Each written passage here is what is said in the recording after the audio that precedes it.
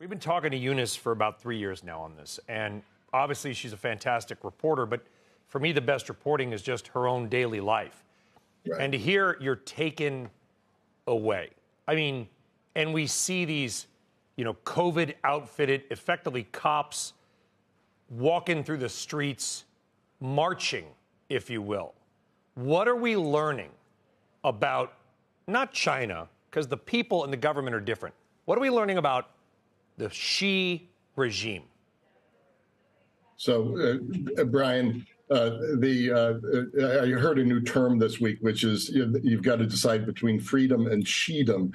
And what is Xi-dom? It is basically a doubling down on repression. It's the return of the ideological man. He really does believe in Marxism-Leninism. This is the most power in a single individual in a very long period of time. What's dangerous for him in these protests is that they seem to be spontaneous. They seem to be countrywide. It's not just about COVID. COVID certainly is what set this off, but it's the danger of the breaking of the social contract between the Communist Party and its billion-plus people, which was essentially, you're not going to be as free in the Western sense, but we're going to take care of you and economically and otherwise. And people are seeing economic growth slowing. They're seeing individual freedoms being ratcheted back.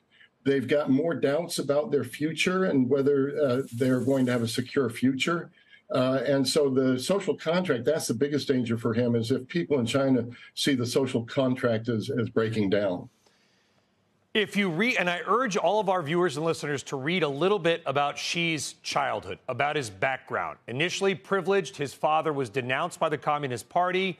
He was taken away, I believe. Xi and his mother were forced to retreat. They were paraded through the town. They were basically humiliated publicly. He was effectively sent not to a work camp, but not far off. In other words, it was a pretty brutal adolescenthood for Xi. But he also learned the power of the government. The government had full control over his family. Denounced his father, banished him and his mother away to a rural village, lived in a cave, literally at one point.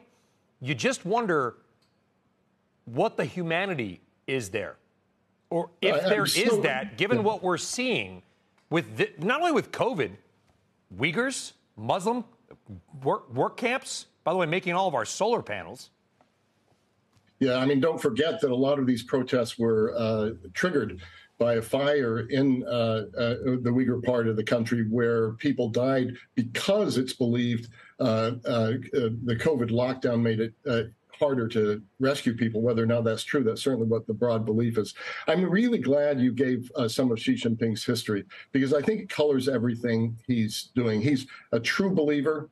He's seen the collapse of the Soviet Union. It's one of the things that motivates him the most, that when you let go of power, when you loosen up power, you could lose everything altogether. He now has to make a decision. Does he crack down, or does he reach some compromise on COVID and other issues, or does he do a little bit of both? The party is 90 million strong in a country that's well over 1 billion, as you know. And so the only way they stay in power is by carrots and sticks. The carrots of giving people a better economy, which they're not doing right now. And then the stick of the surveillance state, where they can watch people and they can rein people in.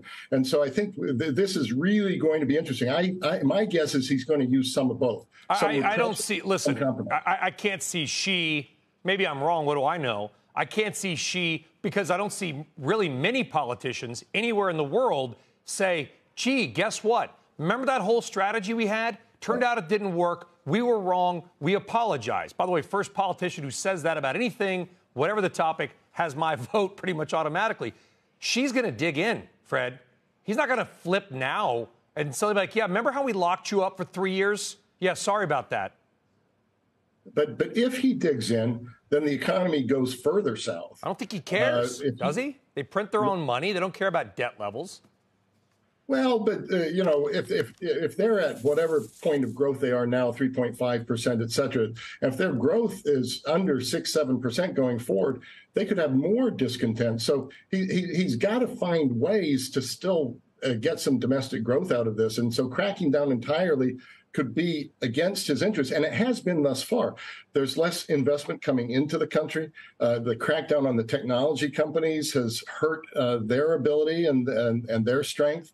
And so right now, I think he's more interested in party control than he is in growth. But can he have both? Can he have slow growth and continued party control? I don't think so. Yeah, I mean, he got back in the Communist Party, according to the New York Times, some others, by being kind of a super communist. I mean, just super adhering to every facet of their belief system. That's the only way he got out of that rural village and sort of back in charge. And now he's probably going to be president for life. Fred Kempe, the Atlantic Council, we appreciate your views. Thank you very much.